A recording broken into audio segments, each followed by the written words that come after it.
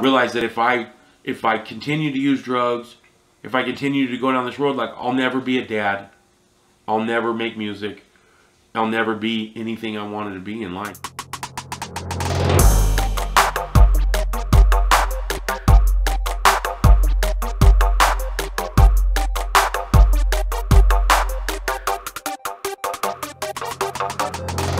But like I said, like I picked up the pieces and I went and was recording music, and I got like everybody that was kind of, you know, they didn't know where they were going to be at because my little brother's houses got raided. There was 2 different apartments that got raided at the time, so I went and put everybody at my girlfriend's house up in Orchard Mesa, put the studio in the room, and I'm going to get to the music. Let's get back to the music. And at this point, you still have Echo, Chico, and Baby me. G. No, Baby G's gone. Already California, yeah. Okay. Gone during that time, yeah. Right. In the middle of that, he went to California during that time, yeah. And so we dropped Guilty by Association 2, and it was called Musical Rehab. Okay. That was the whole sense of it, too, was like, bro, I know everybody's dealing with this, but if you're going to be on this label, if you're going to do this, you're not going to be doing this shit. I don't care if you smoke weed, all the weed you want. Weed's from the earth, you know what I mean? Like, weed's from the earth, you know what I mean? It's wonderful. I just can't handle it, you know what I mean? Some people can, I can't, you know what I mean? You can smoke all the weed you want, no chemicals, no powders, chill. All you can give you a spot to kick it at. We can make merch. I'm going to be on pass. I need you to help keep the house clean. Start doing it. Start sobering up. Start looking for a job. Like, I literally got, like, everybody sober again. And when I got out, we started doing shows again. I think we brought Zigzag. Mm-hmm. We brought Zigzag from MB Riders. We brought him. We did Carolyn Rodriguez again. 2016. Mm-hmm. 2016, 17. And then right about then, I fell off again, bro. Like, I first started drinking. I got off parole.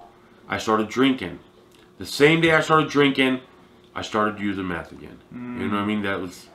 That's why I don't drink. You know what I mean? Like, I can't. You know what I mean? I understand. I know in my heart of hearts, like, what it does to me. Right. It just like, makes you make decisions, right? And that's like it with anything. If you can handle nothing in excess, somebody preaches. You know what I mean? Nothing in excess. Sugar, pop, anything, nothing in excess. Right. But I can't handle anything like that. Like, if I drink alcohol, I will do lines. If I do a line, I want a pistol and a pound of meth. Mm-hmm. That's not a lie. Like, right.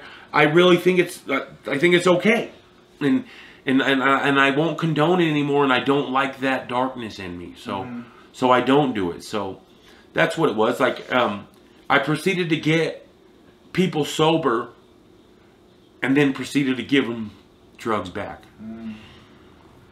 You know. It was the worst, you know what I mean? The worst feeling to be like the big homie, the person that was pushing them to change and do better, and then the person was like, "Here, let's just play with it a little bit more. It's okay to be this." Like, you know what I mean? Like, and I guess that's like even like what changed me to where like I'm ironclad, like I'm tough love. Like, if you won't help yourself, I can't help you. I mean, because I had to help myself. From nothing. I got out a year ago with a bag of clothes. I promise you. A year ago. Well, in December 21st, I got out into the sober living house. Amos Sober Living House. It saved my life pretty much. You know what I mean? Like, I got out, I wrote them, and I had caught a case on parole. At the tail end of my parole, I caught a stupid ass F5. And I got into sober living. And I started working, sobered up, started working, did so good, and was clean and sober. Like I said, that was like a year ago. I was clean and sober I've been sober for 6 months, so I was only clean and sober for about 6 months, and I fucked up for 3 days. About 6 months ago, I fucked up for 3 days, but I caught myself again. Like, I'll never stop, but like I'm doing good. Like, I'm not gonna say I won't mess up, but I don't want to. Like, my lady now, she doesn't use. She's been clean and sober for 5 years. You know what I mean? We all came from the same game, from the same place. You know what I mean? And that's meth's a real big epidemic here. You know. Oh, yeah. Everybody knows. You know, fentanyl. People are dying like crazy, man. Like, you don't know what's in it. You know, people are dying like crazy. Like, it just makes no sense to me, and like the fake enlightenment is what I don't agree with. You know what I mean?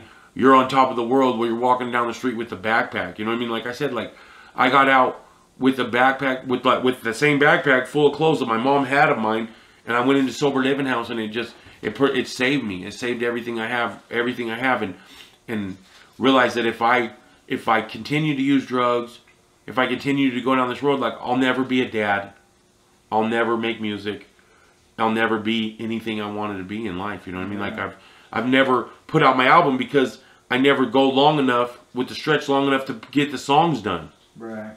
I can't stop getting locked up.